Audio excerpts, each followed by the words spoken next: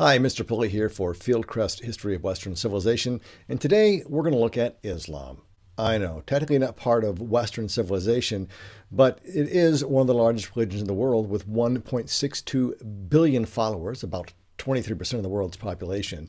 Its believers added to the knowledge from the Greeks and Romans. In fact, they are the ones who had that knowledge brought back to Europe during the Crusades and Middle Ages. Unfortunately, what a lot of people know about Islam is these guys. And these guys follow the teachings of Islam about as much as these two guys follow the teachings of Christianity. Yeah, not at all. And that's how I connect these guys to the religion. And that's a little bit about how that works.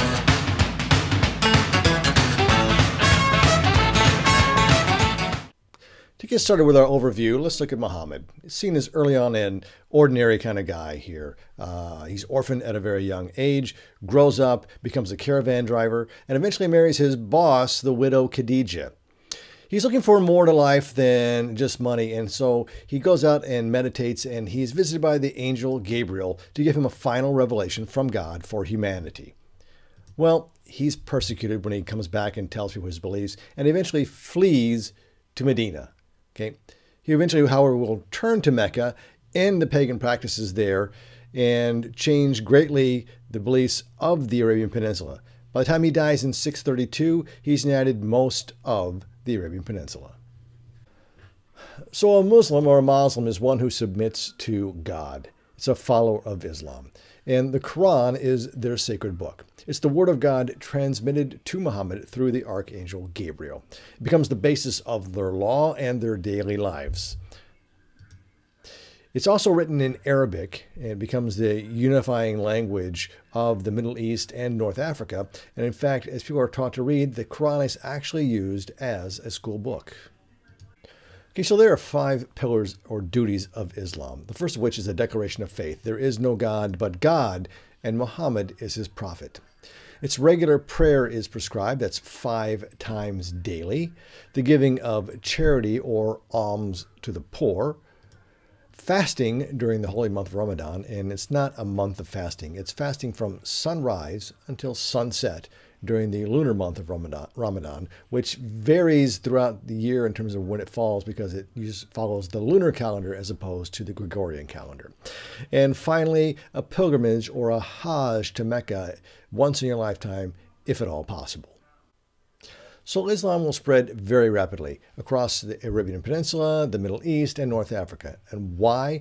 It's got a simple and easy to understand message. It's got an understandable God. It's got straightforward beliefs and duties. You follow the 5 pillars of Islam, you have those beliefs, you follow those rules, those duties, and you're going to be rewarded in paradise. It's got understandable rewards. Great, straightforward. You follow the duties, you get the rewards. It's got moving and inspiring Holy Scripture in the Quran. And again, that Quran becomes the basis of Arabic with that unifying language. It's even used in schools to teach students to read. Now that spread. After 2 years after Muhammad's death, all of Arabia is united. And in fact, after 10 years, the Persian Empire all the way to Pakistan, Syria, Palestine, and even Egypt are under the influence of Islam. Eventually North Africa and into Europe. Why? Religious inspiration, as we said before, and also mutual exhaustion of the Byzantines, the Byzantine Empire, and the Persians who've been fighting each other for literally centuries. And the humanity of Islam versus that tribal life. And there are also tax advantages, as we talked about in class, of becoming a Muslim. Non-Muslims are required to pay a tax, but they are not, however, required to serve in the military as Muslims within an empire would be. So in terms of that spread, depending on the map you look at, in the time period of Muhammad, about 1/3 to 1/2 of the Arabian Peninsula has been unified by Islam. By the end of the first 4 caliphs, we see most of the Middle East. By the Umayyad dynasties and the caliphs of that empire, we're going to see that we spread all the way into Kabul, all the way to what is today Pakistan, across all of Northern Europe, all of Spain and Portugal, and into modern-day France, where they're stopped at the Battle of Tours by that guy with the great nickname, Charles the Hammer Martel. That's again at the Battle of Tours in 732. Now, other maps show that most of the Arabian Peninsula was conquered by the time of Muhammad's death, and again showing that same spread, and then showing also in here where the Byzantine Empire is, which we'll be looking at next. Okay, today there are two main groups of Islam. The first group is the Sunni Muslims. This is 90% of the population of Muslims in the world today. This branch accepts the first four caliphs as rightful successors of Muhammad and accept the hadiths or traditions narrated by the companions. Generally, the closer they are to Muhammad, the better the hadith is. The second group is the Shiite or Shia Muslims. These are 10% of the Muslims in the world. Now, Shia Muslims believe in Ali, Muhammad's cousin and grandson, is the first imam and his rightful successor. They believe only the descendants of Muhammad can be the successor. So they reject the legitimacy of the first three caliphs, although the fourth caliph, accepted by both, is Ali.